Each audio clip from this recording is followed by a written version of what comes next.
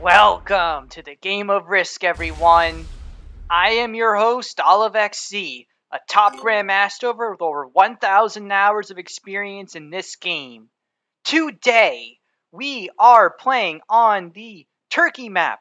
Progressive, alliances on, fog off, blizzards off.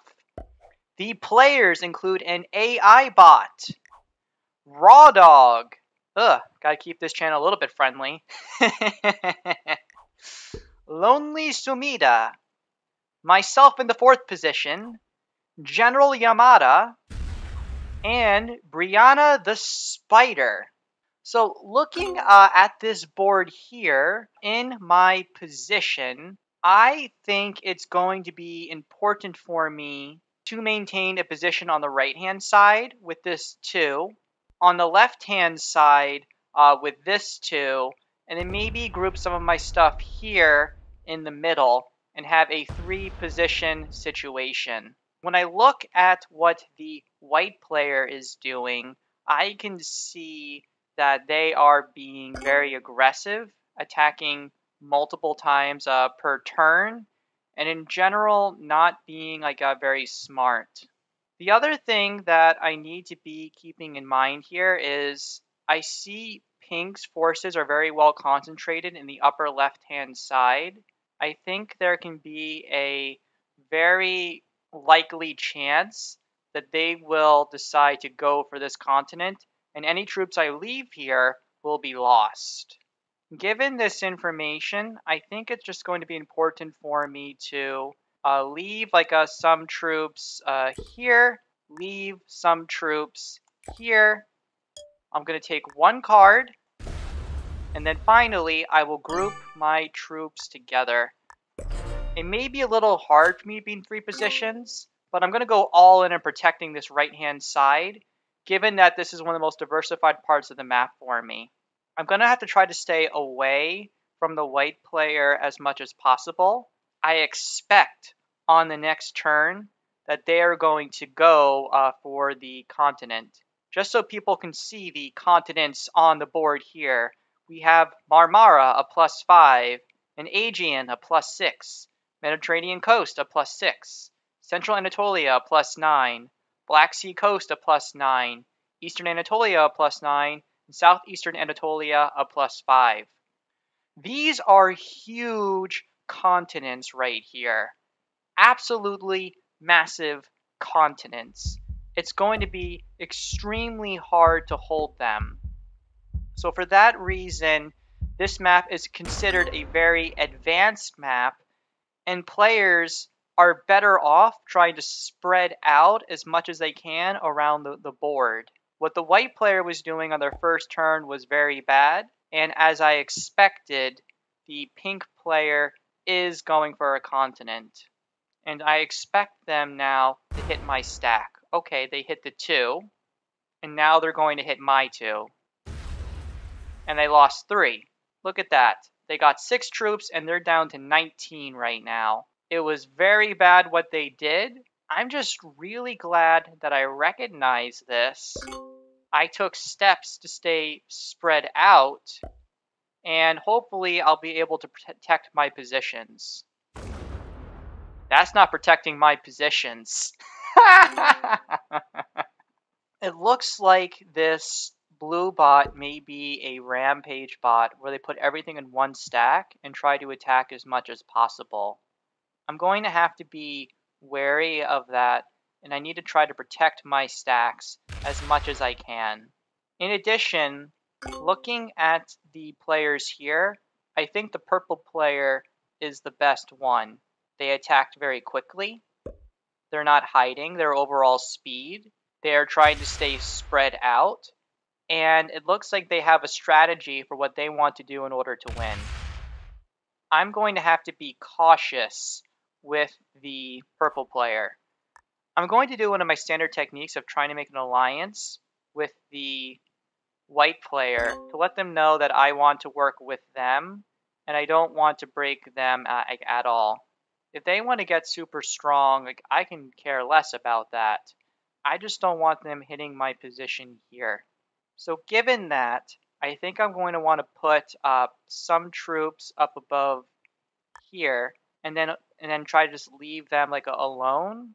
And then I am going to put my remaining troops here and just try to group everything off here in the corner. By doing this, I will have a 2-position game, and I will be safe and ready to attack around the map. So we can see right here, the green bot is just making mindless attacks at this time.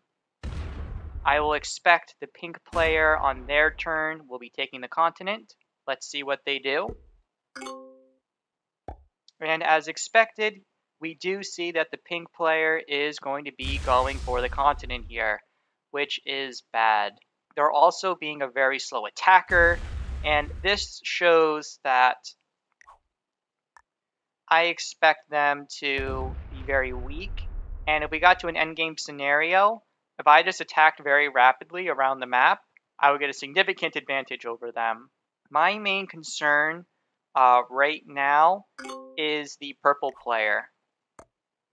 Now looking at this bot here, don't hit my 7. Good. Okay, it's going to the right. That is welcome news. And as I expected, this bot is a stacker bot. And the 3 is in the line of fire. That is unfortunate. I don't like that. I don't like that at all. So what can I do here? I'm going to lose this 3 most likely. And this is because it's more important to protect this 7. I need to get away from the pink player because I don't want them to think that they have to hit me right now. So the white player has finished placing down their troops right here. They're making one simple attack. Okay, multiple simple attacks. Okay, that they're just going for a new continent. What do I know about anything in this world? So at this time, I think the best thing that I can do is I need to move away. Yeah, I think this position is going to be lost. So what I'm going to do is I'm going to place extra troops on my 1 right here. Because I'm going to lose this right here. And I'm going to attack upwards, knowing that I'm going to lose it. So I got the most value that I can from the position. And I'm going to have to hope that staying in 3 positions right here will be enough to protect myself. But oh gosh, the bot can hit my 4 there. That's unfortunate, and I could have saved a couple of troops.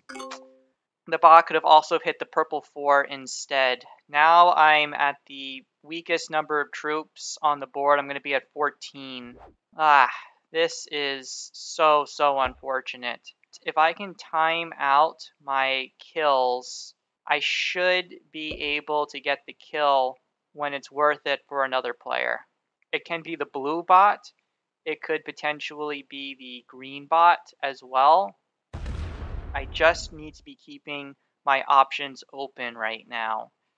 But this is not going off to a strong start for me right now because of how aggressively people have been choosing to go for these continents, as well as the bots deciding to go in and hit me, which has drastically been lowering my overall troop count. I could have been at like 19 or so. I expect this bot to go down and then here. Oh, it went up. And it just slams the green bot. Wow, the green bot has just been annihilated. The green bot is now at 11 troops. One thing I would always like to think about is it worth it for me to try to defeat the green bot for its cards? I would say the answer is no here, because each card, the training value is only 4, and the green player has 11 troops. It's better for me to wait like at this time. With the trade value at 6, each card's worth 2. So I'm going to wait and hold and try to get a better position for myself.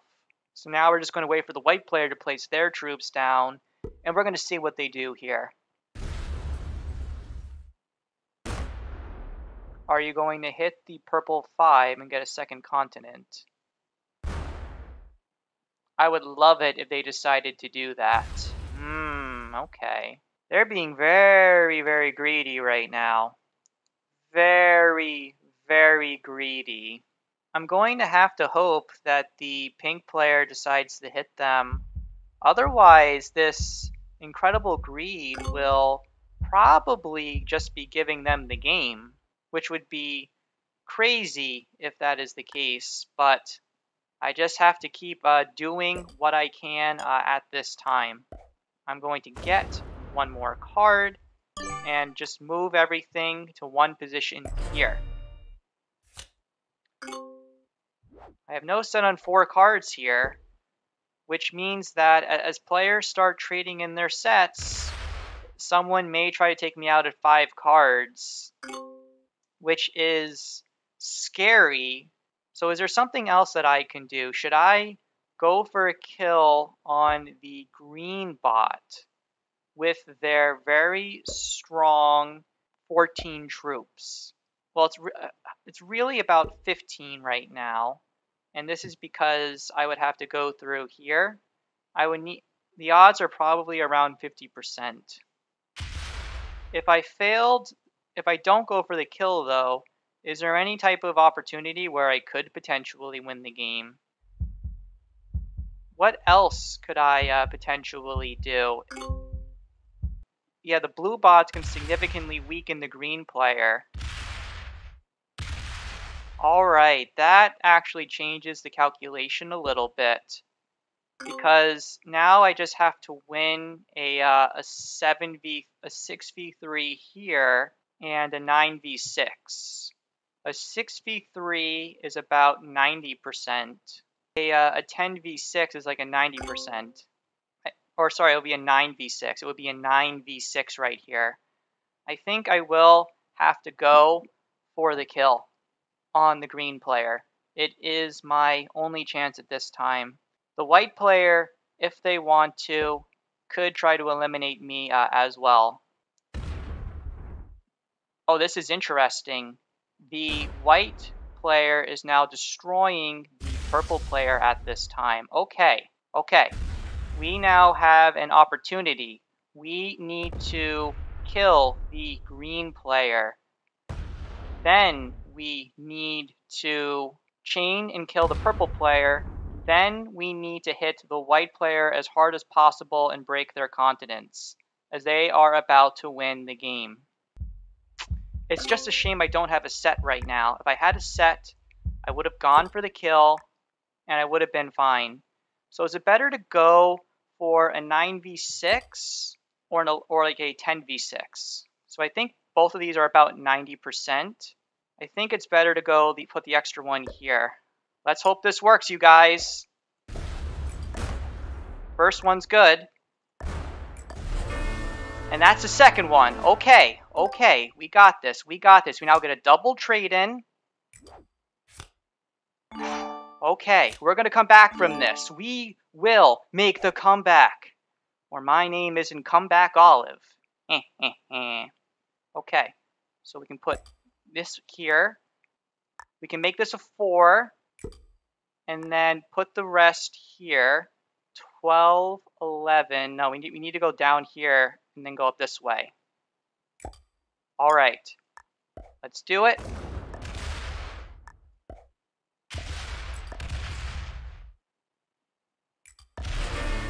Yes, we got the purple player down. Alright, now we need to chain in, potentially kill the pink. No, I don't think we can kill the pink player.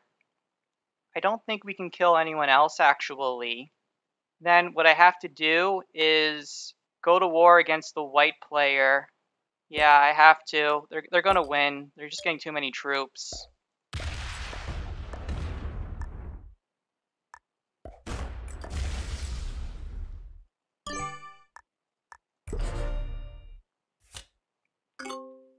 I will have the set here at this time. They're going to hit me. I don't think that they can kill me, though. I have 18 territories. This would be a very challenging kill, as they're very spread out. I will then get the 20 set and then I will be able to attack very rapidly around the map. I'll have to decide how I want to attack. What is the best thing that I could potentially do here? The pink player is bad. They're just trying to hold their own continent at this time. This is now a 1v1 between the white player and me. The white player has a couple more troops, but I'm going to get the bigger set. They also just are not really attacking that fast. The blue bot, though, is going to attack my territory. I don't care about the territory or about my numbers going down because my main stacks are fine.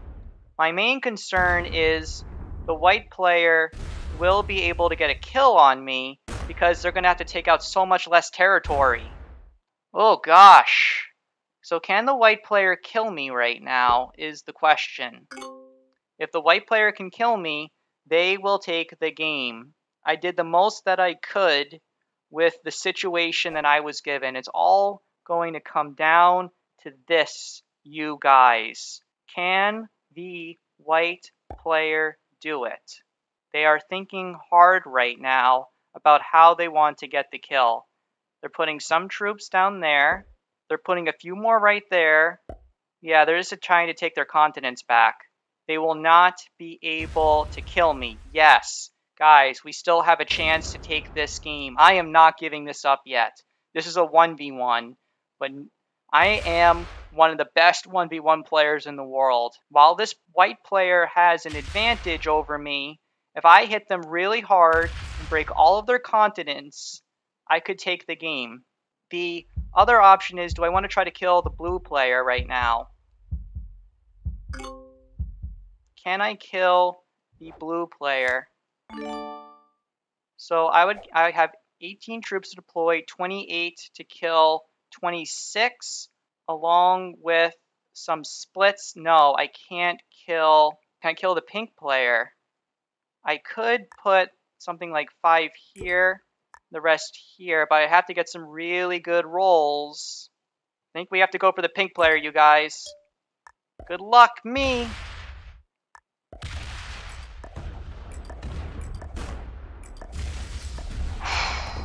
Let's go! We got the pink player! We did it! Yes! Yes! Yes! Alright, I'm now getting a huge trade-in, and I'm going to put everything I have into the white player. Oh, I gave them a continent.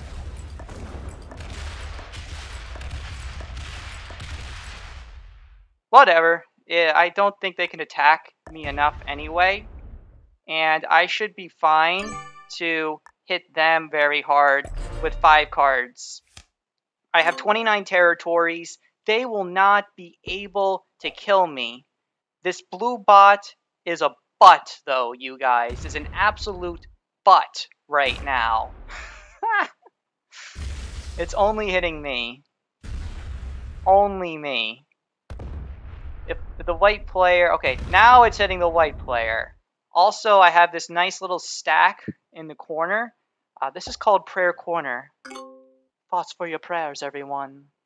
So the white player would have to have a set right now, path me, and be able to kill me. This would be very, very challenging. On my turn, I'm going to hit them as hard as possible.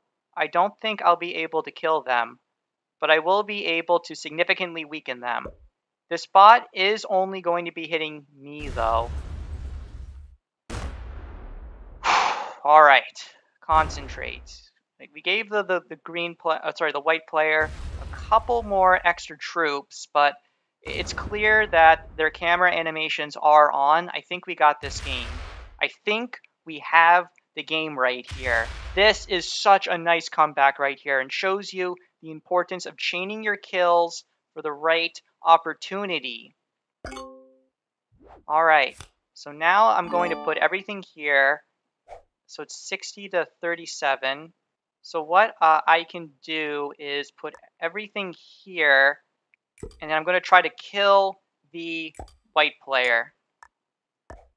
I'm going to use the slider blitz here to try to keep it a little bit closer. And I'm going to try to path this out. Let's see if I can do this. I'm going to kill the white player, you guys. Let's see if I can do this. So close. And we got the white player! Let's go! So now all we have to do is hit the blue bot as much as we can and wrap this game up. I hope you all enjoyed this game very much, everyone. If you want to see more content like this, please consider subscribing. It's helping out the channel so much. I'm putting out a lot of content for you guys because I know you are all enjoying it right now, and I couldn't be any happier doing it. And with that, I'll just cut ahead to me taking out the blue player and showing the end screen. Also, for no apparent reason, I'm going to kill them with 69 troops here. But that is the game, everyone. I hope you all enjoyed this. Let's just take a quick look at the players right here.